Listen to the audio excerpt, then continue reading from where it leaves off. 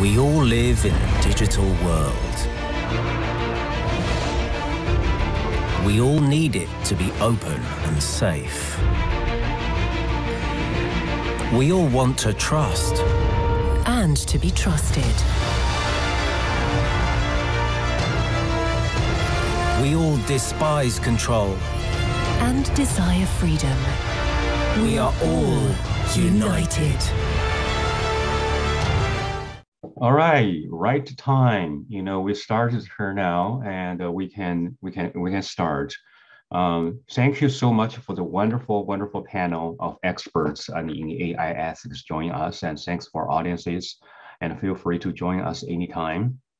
And when we designed this topic back in last year, AI ethics and the internet governance, global lessons and practice, we did not expect AI ethics became such an important and critical area, like people will have an interest in online, and we have a lot of more people who are joining us, here. Without further ado, and I will let the first speaker and come to tell us and share and his ideas about intelligence media use in China, challenges and implications. Let's welcome Professor Lu Wei, and Dean of College of Media and International Culture of Zhejiang University. Thank you so much, Professor Zheng. It's a great pleasure to meet all the old friends and new friends over the internet. Well, since I have only 5 minutes, so I would like to very briefly report some key findings of our study about intelligent media use in China. So basically, we found that China has entered intelligent media age since last year, because according to our survey, more than half of the respondents have used intelligent media to receive news. And they also spent more than 1,000 RMB on intelligent media products. And second, we found intelligent divide is emerging. We found that the use of intelligent media differs among different age groups, educational levels, income levels, and also urban rural backgrounds. So we can conclude that intelligence divide has become a new form of digital divide. And third, according to our survey, AI technology is not a panacea for media industry. Rather than enhancing the content features of journalism, AI has stronger impact on the forms. And fourth, 3 risks deserve more scholarly attention. The first and the most important concern from our respondents is the concern of the so-called information cocoons or filter bubbles, and privacy invasion and also value erosion were perceived as challenges as well. So based on these key findings, I think we can make some suggestions for government, for media, and for individuals. So for the government, we think the governments need to enhance AI governance by law, by ethics, and also by new technology. For example, this September, Chinese government has established a new law about data security. So I think that the law may be one of the most important measures we should take to guarantee the reasonable development of AI technology. And second, we think for the media, the professional journalism, the media people, they should maintain humanistic value. For example, we don't think AI technology should replace human, but also, well, actually they should empower human. And the media people, they should pay more attention on the quality of information rather than on the quantity of information. And also journalists speaking, mass media, also the intelligent media, they should show stronger social responsibility in the content production and also the design of new products. And finally, we believe that the general public should seek more reasonable behavior. For example, individuals, they need to enhance intelligent media literacy, including knowledge, including skills and also critical ability about their intelligent media use. And also the individuals, they need to reduce technology dependence. Well, technology is good because they facilitate a lot of things in our daily lives, but we should not over-dependent on new technology. And finally, we think the general users, they should fight against over-connection. By internet connection, we can make the whole world become a global village, but also we need to keep something offline. So we should not move everything online. We should leave a blank in the process of digitalization. So that's basically some of the suggestions and implications we have from our study about the intelligent media use in China. So that's what I have to say right now. I welcome any feedbacks and questions later. Thank you, Professor Zhong. Thank you, Professor Wei. And, I think, it's really good. And, we here at IGF, we do not use, and mostly we do not use the PowerPoint. And, sure. Professor Wei always. Yeah, I think that's better. Wonderful, wonderful, PowerPoint that only I could say. But I really share and your concern and your wishes here. Okay, that's so great. Let's move on to the next speaker, which is come from Canada, Professor Matthew Guton, and Professor and Secretary of the Faculty of Medicine from Université Laval, Canada. That's in Quebec. How about let's see his recorded video. May I please share your screen, including the audio, please.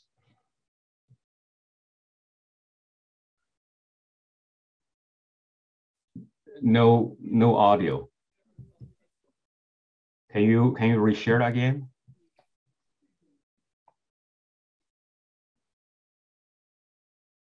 Can you hear that? No. You need to share, and then let me do that. Let me take control of this.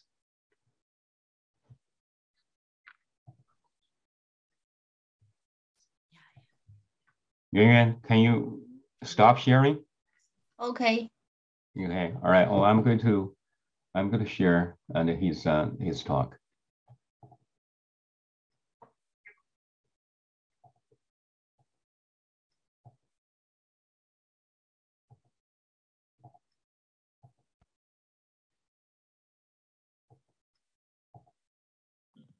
Hello everybody, my name is Mathieu Guiton and I'm professor at Université Laval in Quebec City in Canada.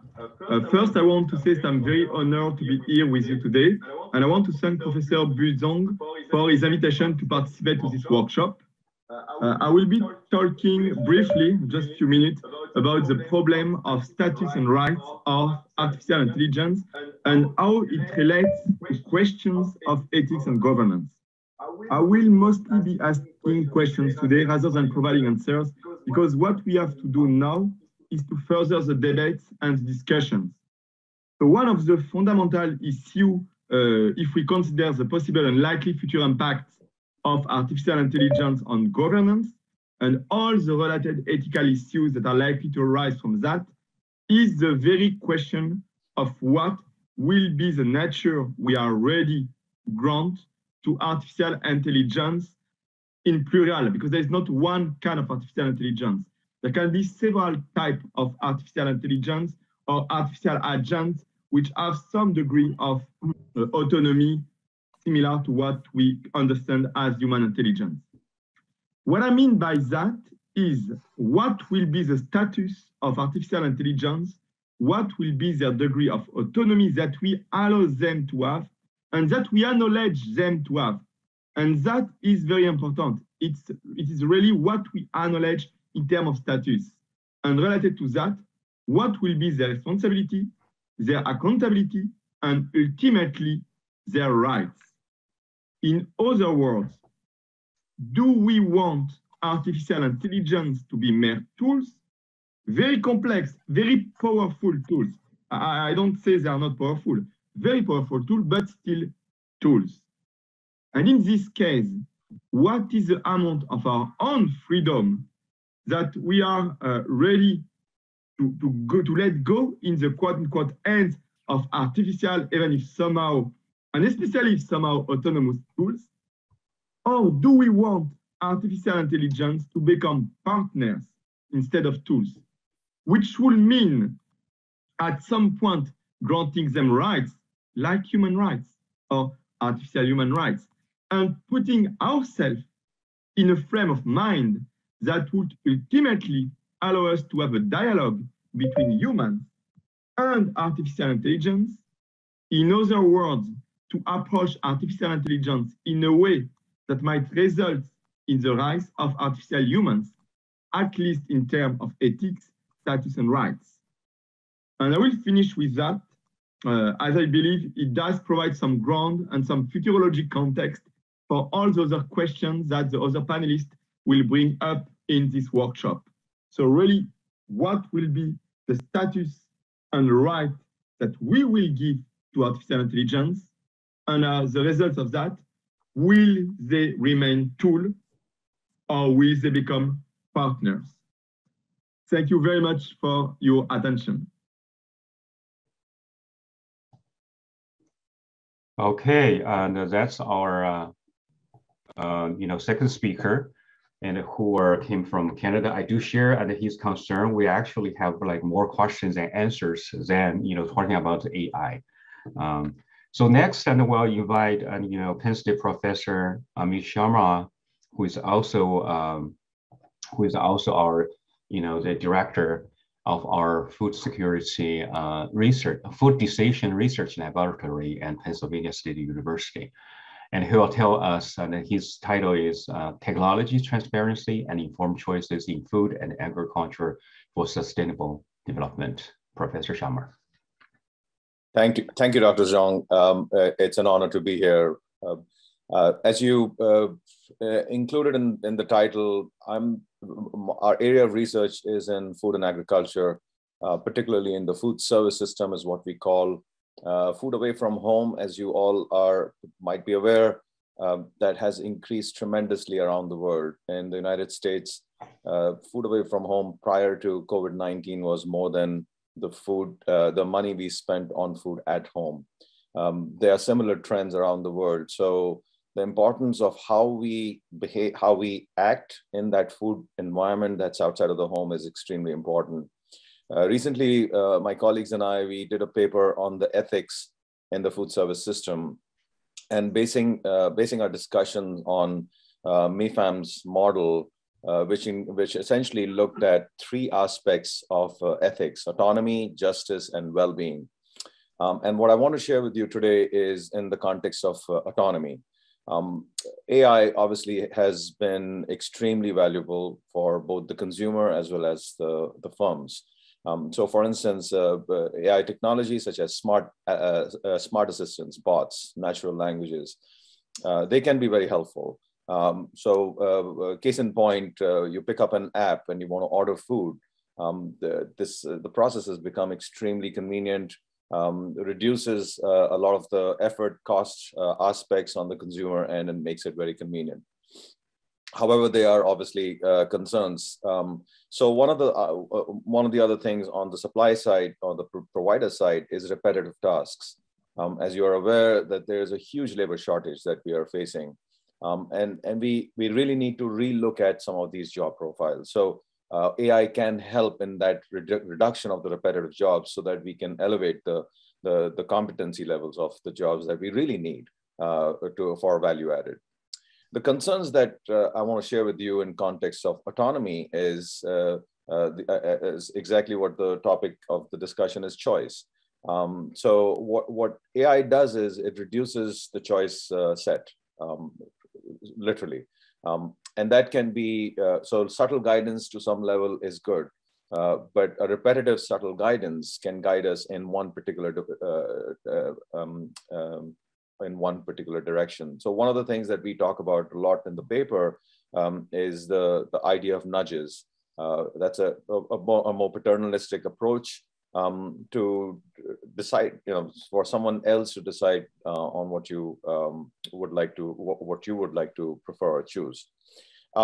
So on the consumer end, we certainly think that there is this ethical issue related to the nudges. On the supply or the offer side, most of the industry is around small businesses.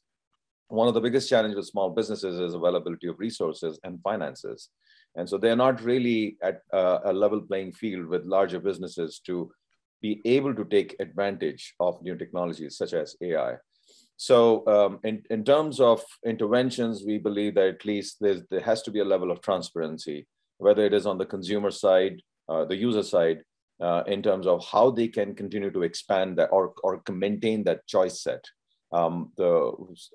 And on the offer side, we think the interventions are necessary for not just helping owners, small owners particularly, understand the value of AI, how they can leverage it to increase efficiencies, increase margins, but also have the resources to be able to invest in those.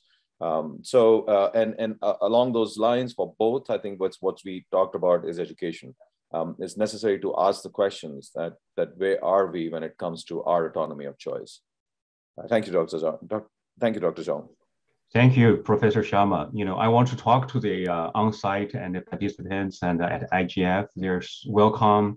Thank you for coming. And AI ethics is actually a very important topic here. We are very honored to invite a panel of 7 experts and come from different areas. So we'll talk about AI ethics. The timing is not very good, except you folks on site is good. And for us in the Eastern time in the United States, it's very early in the morning. And Professor Sharma and also Laura and Renata, and you got up so early, I appreciate that. But in the Beijing side, and that's in the evening, and thank you for joining us, and immediately come and out of your dinner and join us. But anyway, and we welcome you for those and on site there, and you have more advantages than us and to do. Our next speaker is Lola Shen, and she's a doctoral student, from China and at Pennsylvania State University in the United States. And her title is Algorithm Transparency Influences People's Use of Social Media for Health Information. Lola, please. Hi, thank you, Dr. Zhang. It's an honor to be here. So hi, everyone. My name is Lola, and I'm a PhD candidate at Penn State University.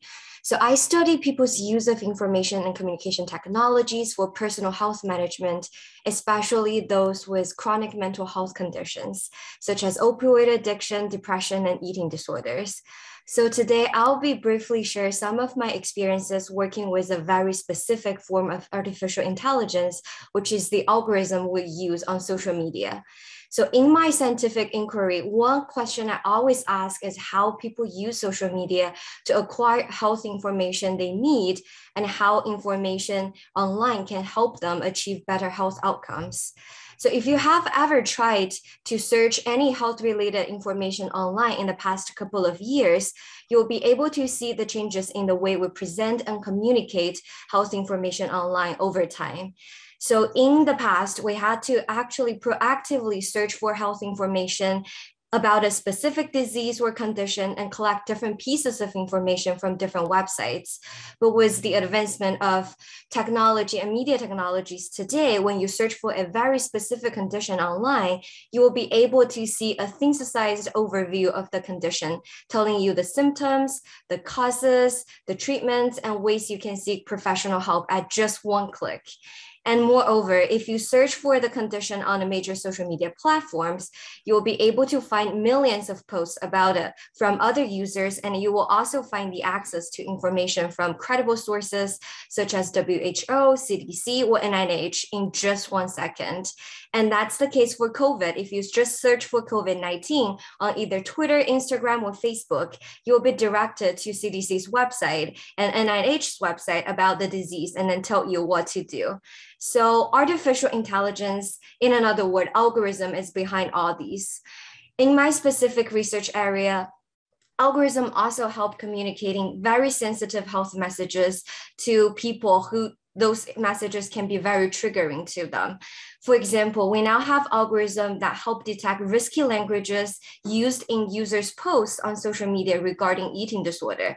So whenever the language glorifying or promoting eating disorders on social media is detected, a trained AI will put a red flag on the post, evaluate the post, and further make the decision to either take down the post or incorporate a little trigger warning flag in the post for other users. So the algorithm will also make eating disorder recovery content and help seeking information more visible to other users, while make pro-eating disorder content less visible on the platform. Well, this type of algorithm can actually largely help combat misinformation and reducing pro-eating disorder content. It also raises some technological and ethical concerns over the years. So one issue is about the accuracy of the algorithm that we're using today. So past research has suggested that there's a very blurry line between pro-eating disorder content and pro-eating disorder recovery content on social media, making it extremely difficult for AI to differentiate recovery content from pro-eating disorder content. And also, in our society at the same time, major social media platforms, they're very slow and reluctant to adopt a new algorithm to help detect these kind of health risks and languages on social media. And because pro-eating disorder content, pro-dieting culture content can actually bring them more traffic and profits at the end of the day. So this often resulted in pro-recovery content being falsely flagged and deleted, while pro-eating disorder content stays under the spotlight. So in a recent research project that I did with my colleague from University of British Columbia, we actually interviewed social media content creators who post their eating disorder recoveries online. And what we realized from them is that they have a major complaint about how algorithms on social media today often make their recovery content less visible. And while they're also promoting content that perpetuates ideal body image and extreme diets. And it's not just the case of eating disorders, but also for many other health-related information online, such as opioid crisis, the COVID-19, and many other health conditions. So as users, we need to know more about the algorithm deciding what we see and not see on social media, especially when it comes to important health information. And that's why as researchers, we need to not only make our algorithm more accurate in detecting potential risks involved in user-generated content on social media, but also make the process more transparent to the public, letting them know what we're doing to help them to achieve better health outcomes. And at the same time, we also need major social media platforms, those big tech companies, to be more transparent about their algorithm, explaining how they prioritize certain information over the others when presenting health information, and reconstruct their algorithm to actually serve the public good. So that's everything I have to say. Thank you, everyone. Thank you very much, and for Lola Xie. To the audiences and on the side, we have two more speakers, and then we'll open the our forums, with you, and go to the Q&A. Our next speaker is a distinguished professor from Zhejiang University, and also a very well-known and internet researcher from China. And currently, he is a distinguished professor from College of Media and International Culture, Zhejiang University, Professor Fang Xingdong, please. 好，非常高兴啊，我今天就做一个只能用中文做个简短的发言，是吧？一会儿圆圆帮我这个翻译一下。我觉得这个主题，我觉得我们也一直这个努力了很长时间，因为我觉得在新冠疫情下，我觉得全球数字治理进入了一个新的阶段，是吧？直接跟我们每个人的日常生活和切身利益都密切相关。而且我觉得这2年我们很高兴的看到，就是说面对互联网超级平台带来的很多挑战，不管中国、美国、欧洲。我觉得3大区域在反垄断和网络治理方面都取得了我觉得互联网历史上是难得的这个默契和协同，是吧？我觉得这个事情我觉得很好的说明了，我觉得数字时代我觉得更需要全球之间的这个协作和联动。那世界各国在数字治理方面，除了建立良好的沟通机制之外，我觉得可能接下来更需要更多的更紧密的这个制度的互鉴和共建。那目前我觉得在反垄断和平台治理方面，我们已经取得了良好的进展。但是我觉得更深层次的、更大的这个挑战，还是围绕这个 AR 伦理的这个全球共识，而且就是除了共识之外，怎么样建立一套有约束力的全球互联互通的这个 AR治理制度，我觉得可能是关键所在。因为 AR 伦理的问题的核心，它还是数据，数据的秩序和数据的使用的基本规则，是吧？怎么能够取得全球的共识？那过去曾经呢，就中国在个人信息保护和数据保护方面是相对比较薄弱的，但是这几年中国已经在奋起直追了，就是这个政府、学术界、产业界已经形成了良好的这个协同推进的局面。就一方面，我们的制度建设在很快的这个推进；另一方面，我觉得中国在这方面就是说能够开放式的学习，比如说欧盟的数字市场法，目前还处在草案阶段，但是其中最核心的这个守门人的理念，实际上已经快速的落实到中国已经生效的个人信息保护法和数据安全法啊。同时，中国在这过去的2年里头，就是不仅发起了全球数据安全倡议，还申请加入 CPTPP 和 DEPA 等等就国际这个架构，是吧？说明了我们在数据这块的未来的治理的这个开放的态势。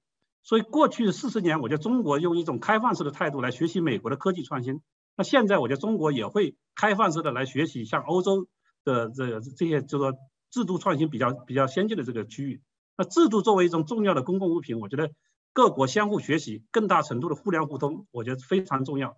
所以 AR 伦理和 AR 治理，是吧？我们需要更紧密的联起手来，从沟通的共识到制度的共建，是吧？构建新的机制，可能是越来越重要。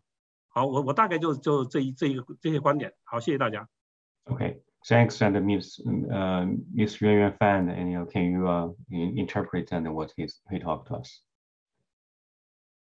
Okay, I will briefly translate what Dr. Fang has been said.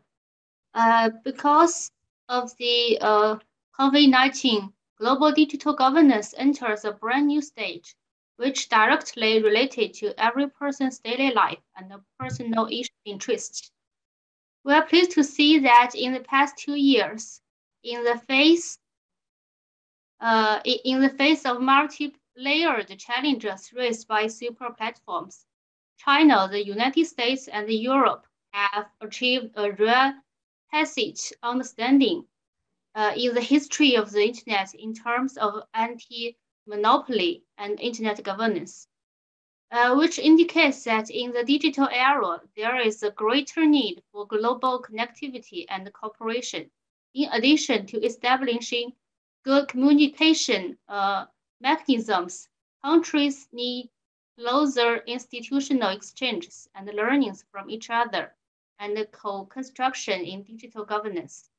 While the progress has been made in antitrust and platform governance, the deeper and greater challenges is to build a global consensus on AI ethics and to establish a set of binding and globally interconnected AI governance systems. The core AI ethical issue is data, the order of data, and the basic rules of data usage. In the past, China has relatively weak in terms of personal information and data protection, but it has been catching up in the past few years. The government, academia, and industry have formed a good cooperation to promote the situation. On the one hand, institutional development has been accelerated, and on the other hand, learning with open-minded. For example, the EU digital marketplace law is still in draft stage, but the core concept of gatekeeper has been implemented into China's personal information protection law and data security law, which have already been implemented. In the meantime, China has not only launched the global initiative on data security, but also applied to join CPTPP and Digital Economy Partnership Agreement. Over the past 40 years, China has openly learned from America in technology, and now China will also openly learn from European institutional innovations. Institutions are an important public good. It is necessary to learn from each other and keep interconnected. As for AI ethics and AI governance, it is crucial for us to closely work together and build new mechanisms from communication consensus to institutional co-construction. Thank you. Thank you very much, and Fan, for translating this. I think I do share like Professor Fan's talking, and he's really believe and when we use AI ethics fundamentally, and we need to pay attention to how we're going to make good use of the data we have. The capability of process those data extremely essential for us to make an AI ethics and transparent. Also, and I also share Fan's and talk about. We need a joint effort. In today's world, we really need joint efforts in terms of tackling AI ethics issues, dilemma, and benefits together. Europe, East to West, basically, and jointly, and we'll work on this. Next, we're going to our last speaker today, and we actually have a speaker from Brazil, from Bulgaria, from United States, obviously from China, and also from Canada. And now we go to Renata Carlos Dow, and she's an international student from Brazil. And her title is How AI Can Cause Inequality and Biases. Go ahead, and Professor Carlos Dow. Hi, thank you so much for inviting me. So one of the main issues involving the ethics of artificial intelligence involves inequality. So in the way that the world is structured today, our economic system is based on hourly wage, which means that people are paid by hour to do their job. But however, as the World Economic Forum points out, with the development of artificial intelligence, companies can cut down their workforce and rely on fewer people. So as the Harvard Gazette stated, artificial intelligence has crossed many fields like healthcare, banking, retail, manufacturing, and these softwares can improve efficiency, reduce costs, and accelerate research, for example. So the companies that have the capital to invest in these AI systems, they have an advantage comparing to companies that still rely on human workforce. So these companies have a kickstart. We'll be making more money, which will heighten inequality. So the price of artificial intelligence varies. So as prototype development starts around $2,000, and the cost of implementing AI solutions can cost up to $1 million, depending on performance, the complexity of the software, and many other factors. But that means that not every business, especially those that start with personal funds or small business, they cannot afford to make such big investments. So they still rely on human workforce. So another ethical issue related to artificial intelligence revolves around humanity. So machines have a hard time detecting people's emotions, and they do not possess human characteristics like empathy. So UNESCO actually proposed an ethical dilemma that dealt with artificial intelligence and decision making. So the example revolved around an autonomous car. So it was very similar with Philippa Foot's The Trolley Problem. So if an autonomous car was going in full speed in the direction of a child and a senior, and by deviating a little, one person could be saved, we would need to rely on the car's algorithm to decide. So the decision would also be linked to another ethical problem, for example, racist ballots. So the World Economic Forum also mentions that some missed marks on racial sensitive of the algorithm can create biased artificial intelligence softwares. So in a situation like the automated car, this can result in a life or death situation.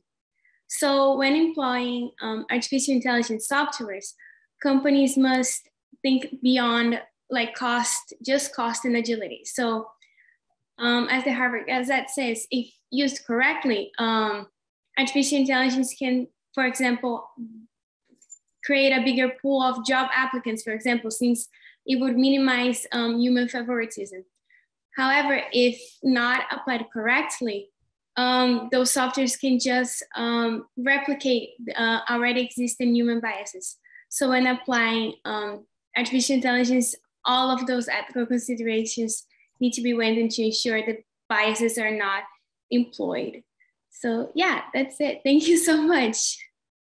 Thank you very much, Renata, and appreciate your sharing about those biases.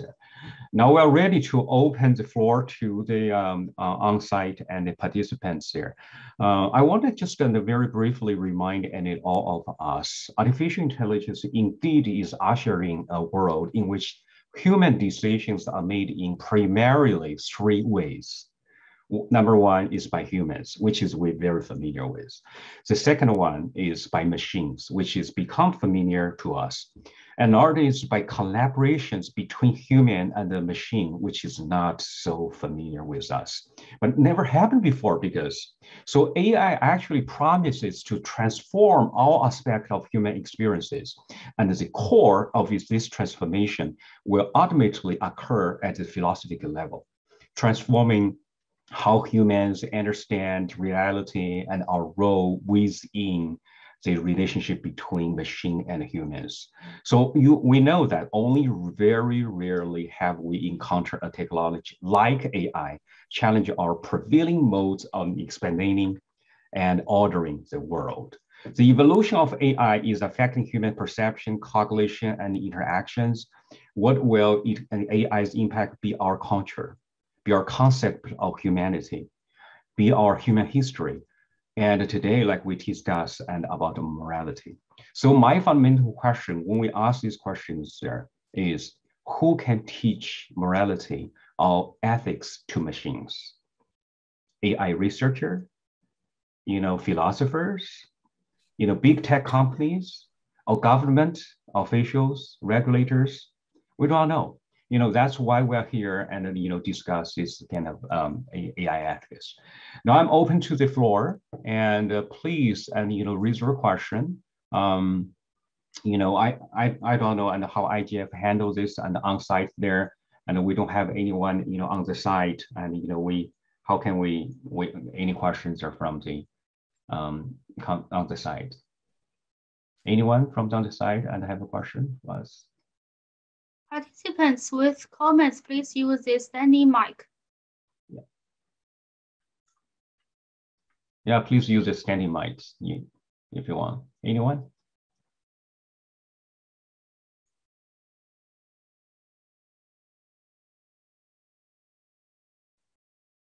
Yes, please. Yeah. Hi. Yeah. Can you hear me? Can you hear me? Okay. Hi. I'm very good. Very good. Thank you. I'm Jose. I'm from Mexico.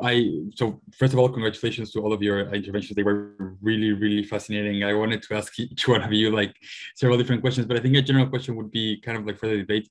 My question is a little bit on, so AI, we've talked about on how it impacts very different sectors and different,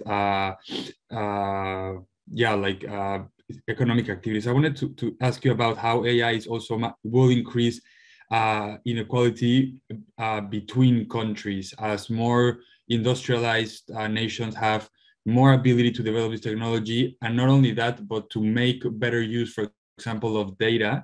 So how data flows happen where you can take data from one country, but other countries have a better ability to use it because they have better technology. And in general, the development of AI technology, it will increase eventually even further the inequality between countries as a general. So I wanted to hear on which from all of you or whoever has a take on this, on how do you see this coming in the next years? Thank you. That's a very good question, Jose. Thank you so much. And his question basically, say how AI can help like international relations, or how AI may help and improve relations between countries. And I think, and you also indicate like how AI may like help us jointly make better use of data available. Any of our panel like to address this question?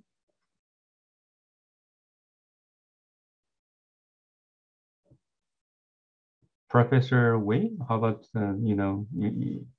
Yes, yes. I think that's a great question. I don't think that's a new phenomenon because even for old technology like internet, like satellites, there was a very big and significant global digital divide. So in the era of AI technology, I think we can just see the same global digital divide in the new media technology era. I think maybe there are three solutions for this new global intelligence technology divide. The first one, I think, is probably through the international organization, through something like the United Nations or something like the forum we're having right now. So maybe if we can reach a consensus about how this international organization can do something to reduce this kind of global digital divide, I think that would be a very good solution. And the second one would be the multilateral collaboration between different countries, especially those more developed countries, if they can supply some technologies and they can supply some human resources to help those underdeveloped countries to catch up. I think maybe those developing countries, they can have a better performance in terms of this AI technology development. So finally, I think maybe for those poorer countries or for those underdeveloped development countries, they should make more investments in both those hardware and also software, especially by increase the education around this new technology area.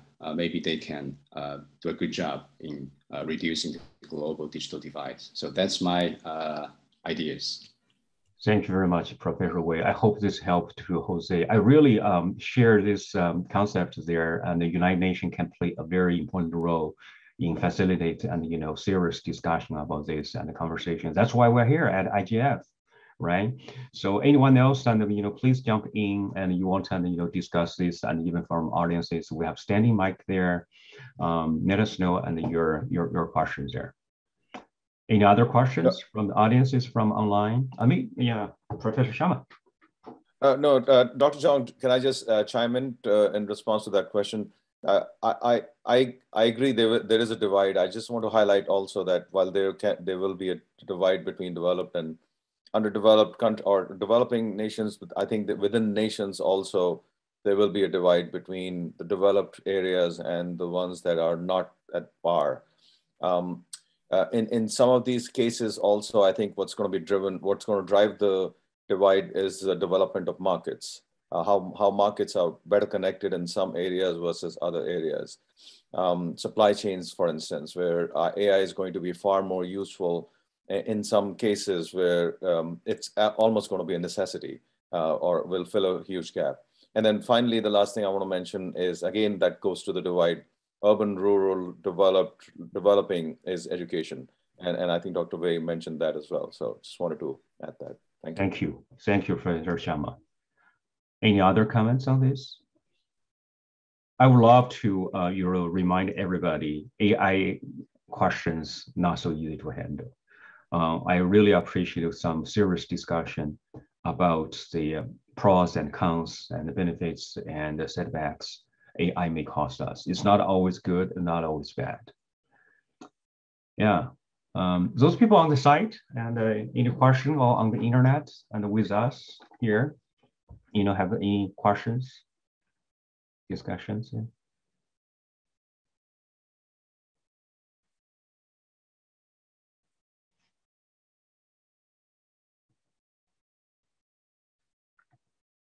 We have a couple of speakers did not show up today, and because of different reasons here. Dr. Zhang, can I ask a question? Please. One of the things that we looked at in our paper on ethics and morality was that can we define is there a one single definition of how we define ethical questions and moral ideas? And I wanted to ask the panelists and my colleagues and others in the room that what is their experience as they have interacted with other international scholars, that is, what makes the difference in actually defining questions around ethics and morality? That's a very good question. Anyone can jump in, and Renat and Lola and anyone online or on the site can jump in before I can talk.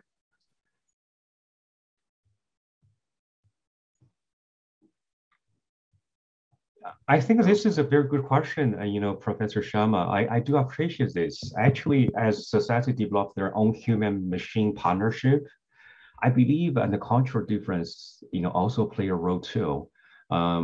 Could potentially and incompatible operationally or moral limits and with respect to AI. So there's this is definitely the new genre.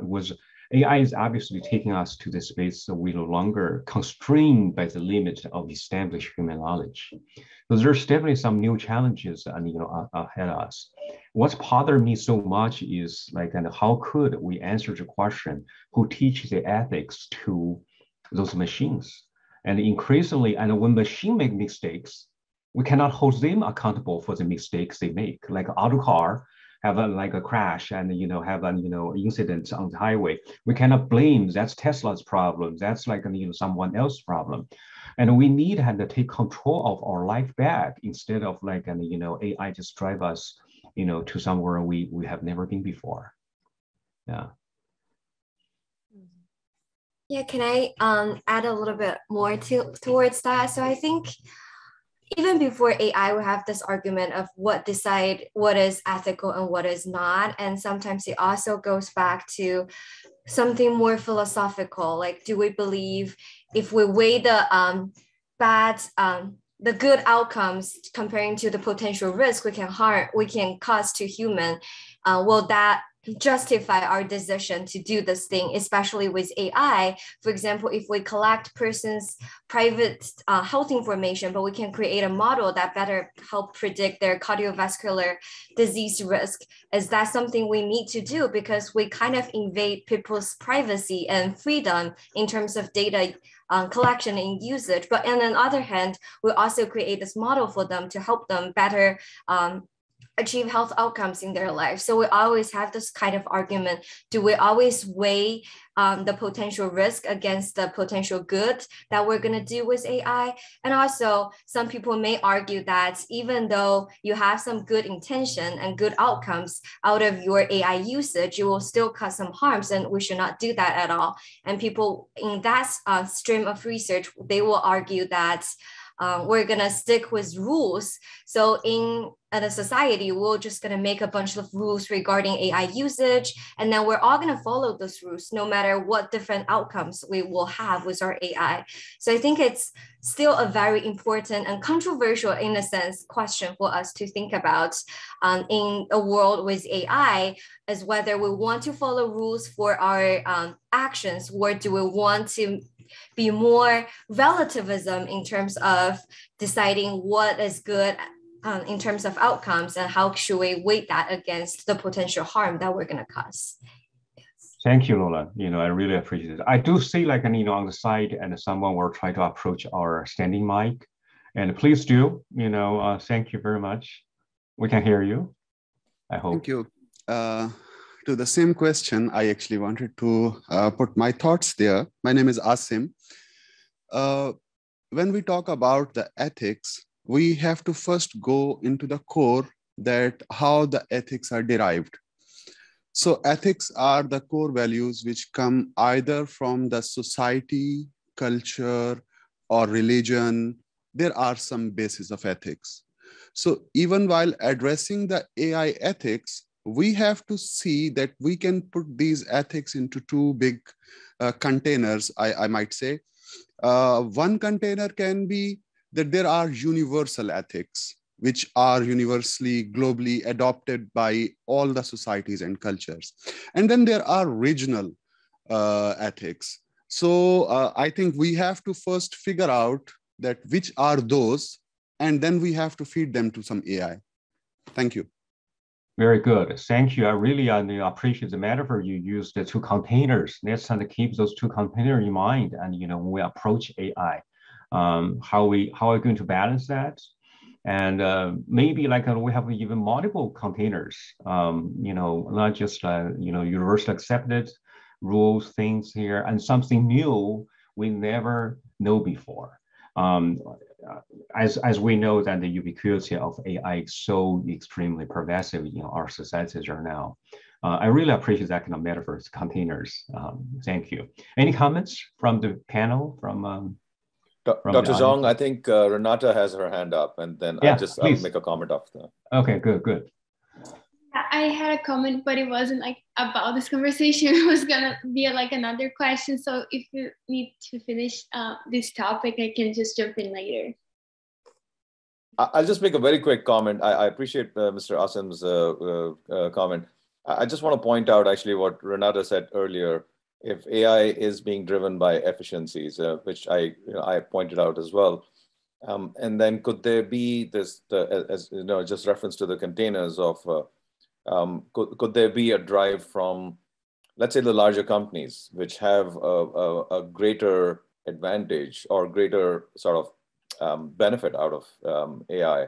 So while I absolutely agree that there are these universal ideas, I think the universal ideas can also be biased by the bigger players that have a greater benefit to derive out of these technologies. Thank you. Okay. I just want to follow up very quickly since we have time a little bit.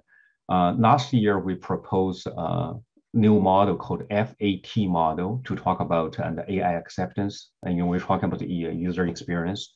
F means fairness, and A means accountability, and T is transparency, as you know. But this year, you know what, and we're going to write a new paper and really propose an FEAT model, FEAT model. E actually, and we were talking about ethical dimensions about that.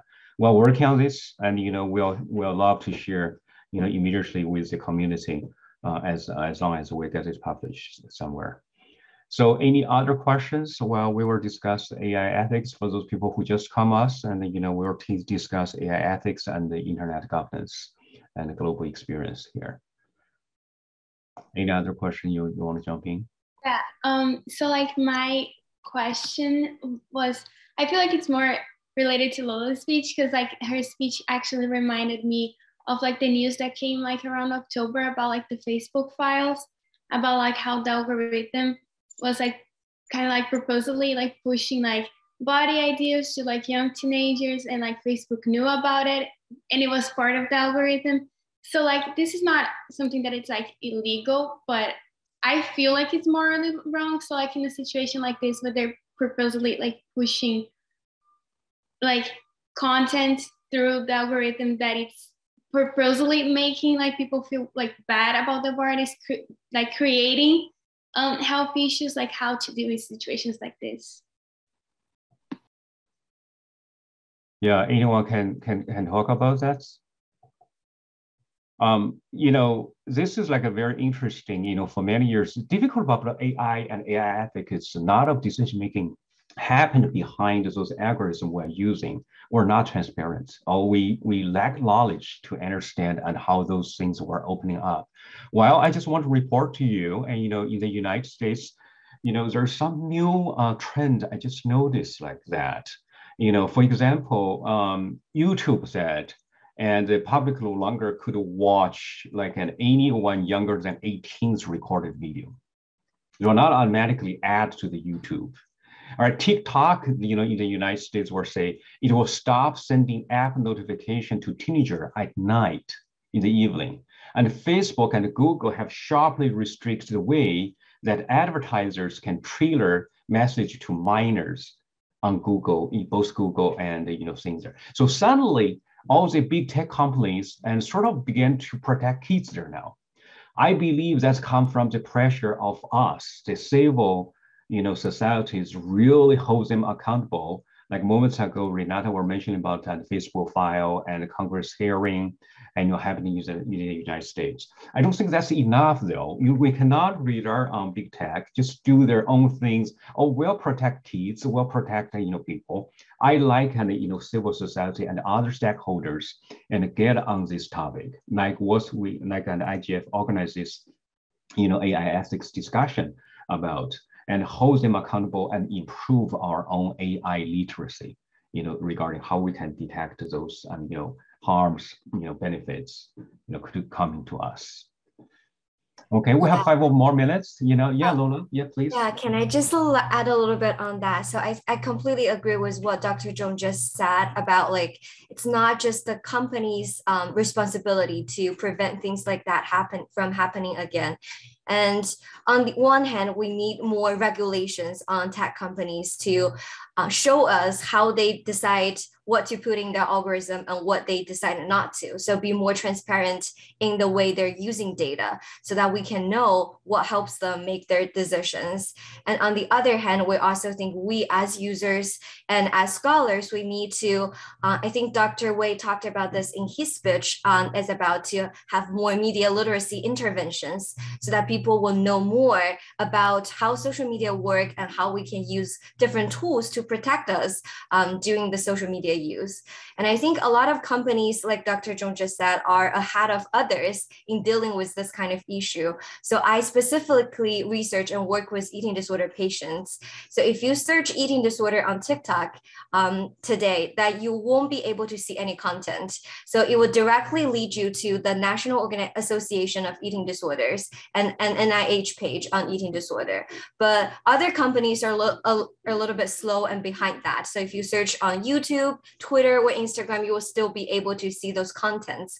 But I think that is a really good step for TikTok to take. And that is something all tech companies should be looking up to and incorporate that into their social media strategies and algorithm in the future.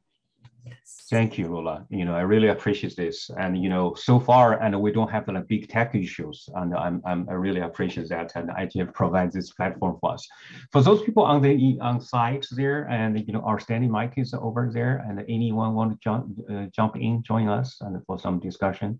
We have a few minutes and reserved for you folks here. Please, thank you. Anyone? On the site. All right. How about us? And each of us, and we give wrapping up like a sentence to wrap up today's and wonderful discussion about AI. I like to thank and IGF again for this opportunity. Anyone want to just to give one sentence or two wrap up? How about we go to Renata first? You guys are asked to talk. Now, maybe you go first, and then we wrap it up. Yeah, well, thank you so much for the discussion, because I definitely learned a lot about topics that I wasn't really familiar about. So yeah, I just wanted to say thank you for the invite, and it was great. Thank you. Okay, and then we go to, how about Lola then?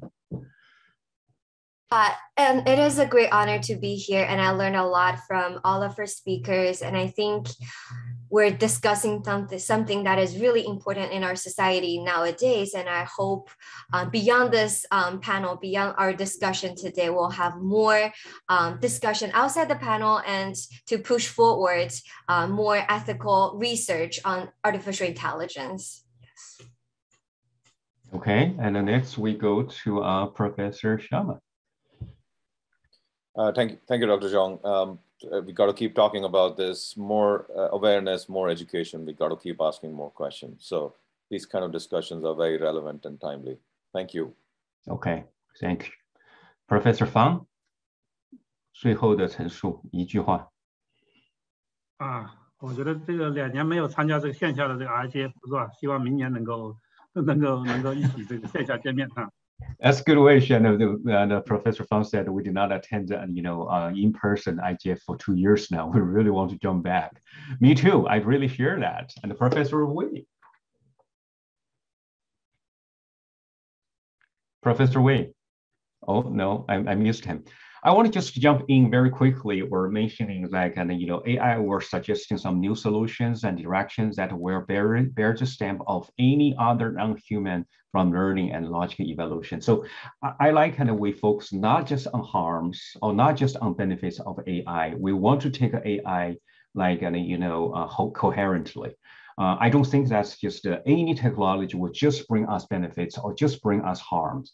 There's a lot of things under work going on. But indeed, AI is not like any other technology, like machine learnings, because they are devising some solutions seems beyond the scope of human imagination, which is very amazing. AI and age is coming to us. I think that's fantastic there. Actually, you know what? We almost hit down here now. Christiane, and you just joined in and you have anything to talk to us? You can unmute yourself, please. Go ahead. Christiane Nisi? Okay. We cannot hear you. Sorry, Dr. John, I was disconnected. All right, that's fine. All right, how about Way, and you give us good morning, good afternoon. So I'm just that yes, provide support. Okay. Go ahead. I think that's a great panel. I think AI ethics and internet governance is a very complex issue, and it's a very big social system. I think we need everybody take part in this great process. The governments, the big company, media organizations, international organizations, and most importantly, the general public, the individuals, everybody, including us, we need to play a role in this process. Thank you. Great. Thank you, Professor Wei. Christiane, and your turn again. We want everybody listen to you, and before we wrap it up, can you talk to us? And you have some words there. It looks like a little bit frozen to me. I don't know on your side. Yeah, you're good there. Okay, unmute yourself, please. Christiane Nisi. Yes, can you hear me? We can hear you now. Yeah. Yeah. Yes. Thank you very much. So as I was saying, I'm just there to provide technical support for the session. So I don't have much to say as I listened to the conversation about Good. and AI. Yeah, thank you. Yeah, I appreciate this. I do think this is a wonderful, start of the conversation about this. We definitely need more. I hope next year, we'll meet in person and then we'll shake hands and hugs and, and do want like, even on-site food is not always good, but, that's not the most important part of the IGF. I hope and we'll meet in person next year. All right. I particularly thank those people who come to the conference for and attending this. I appreciate and your participation. I hope we all learn from each other through the platform of IGF.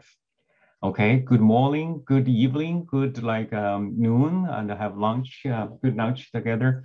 All those things here, and I wish to see you everybody next year. Okay. Bye. Bye. Thank you. Healthy. Thank you.